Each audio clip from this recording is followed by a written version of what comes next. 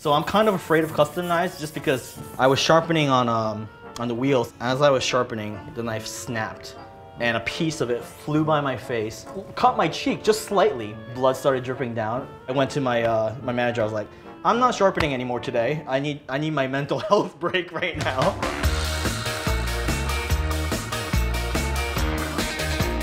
Hello, my name is Vincent and we're here at Korin Japanese Trading, and today we're going to be doing some basic knife sharpening. We're going to be using water stones or whetstones. This is the way that knives have been sharpened in Japan for many, many years, and it's become a very popular way of sharpening in the culinary industry around the world. A stone is grinding metal off to create a new edge, whereas a honing steel is used to realign your edge and provide a temporary fix.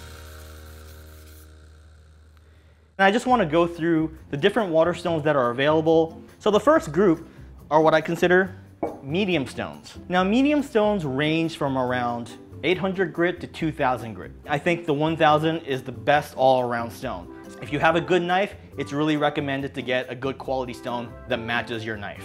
We're gonna soak these stones in water for about 15 to 20 minutes prior to use.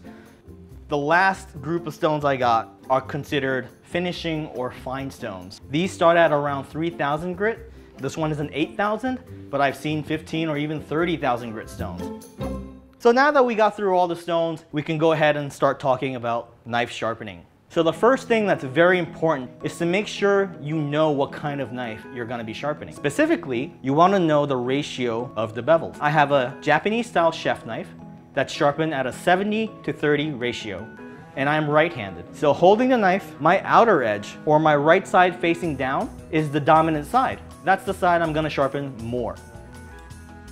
So the first stone I have here, this is a 1000 grit stone. This is going to do most of the work. Now when I sharpen this knife, I like to get into the habit of starting on the back side. That's my left side facing down. When I do this, the grip I use, my thumb is on the spine, my index finger is on the heel, and I like to hold the knife diagonally. This position really allows my wrist to be in control of the angle and really keep it steady. Now the next step is to find the proper angle, and this is probably the most difficult part of sharpening. Every single knife has a slightly different angle.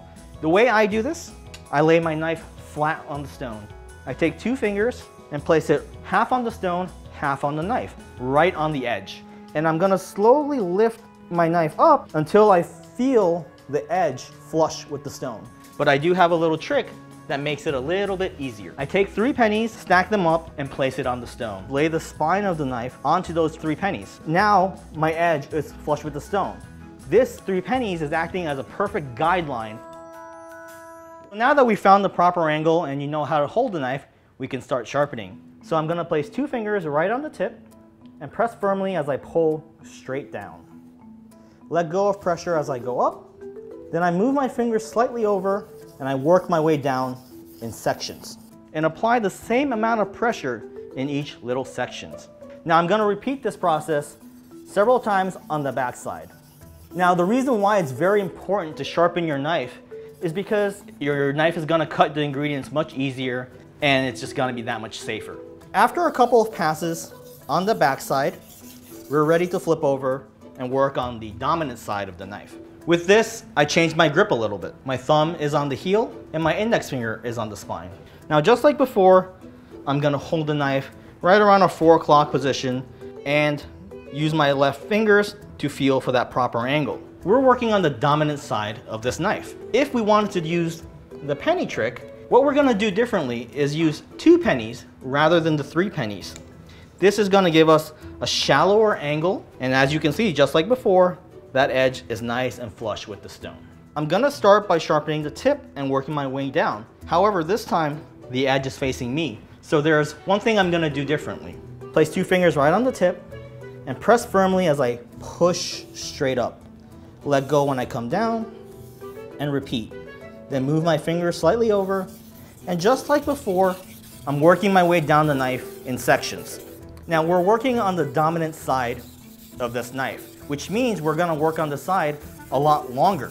And eventually there comes a point where that edge will fold over and cause a ridge, or what we call a burr, to form. The whole point of this sharpening is to get a burr evenly from the heel all the way to the tip. When you're using a water stone, you're gonna start to see this mud or sediment build up. This is metal that's being taken off of your knife, so that means your stone is working properly. But try to keep as much of that sediment on there and use it as you're sharpening your knife. And now that I'm checking for a burr and I feel it all along the edge evenly, I'm done with my first stone and I can move on to my finishing or polishing stone. I don't have them soaking, I actually have them dry. Finishing stones can be a little bit more delicate. If you leave them in water for too long, they can actually crack. As I'm sharpening, I'm just constantly adding water. But once I'm done, I'm gonna make sure I pat it dry and set it aside to air dry fully before I put it away. So just like before, I'm gonna start on the back, feel for the proper angle, and from the tip, I work my way down the knife in sections, but this time I'm being very careful not to press too hard. And even though I'm not pressing very hard at all, you can see all this sediment starting to build up, which means the stone is doing all the work.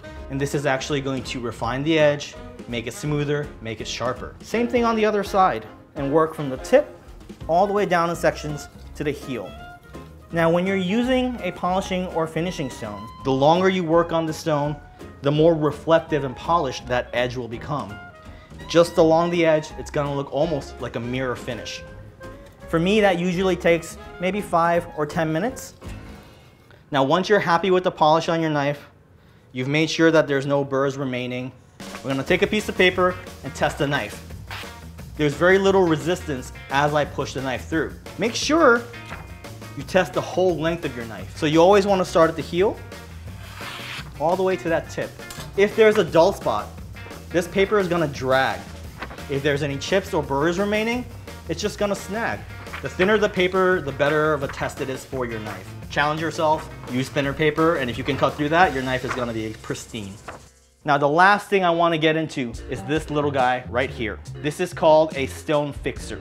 Every single stone, as you use it, will eventually start to wear down, and this flat surface will start to bowl. So it's very important to use a stone fixer to resurface your stone, work the surface as evenly as possible, and make sure that you have a nice and flat surface to work on. Take care of your knives. If you take care of them, they'll last a long time.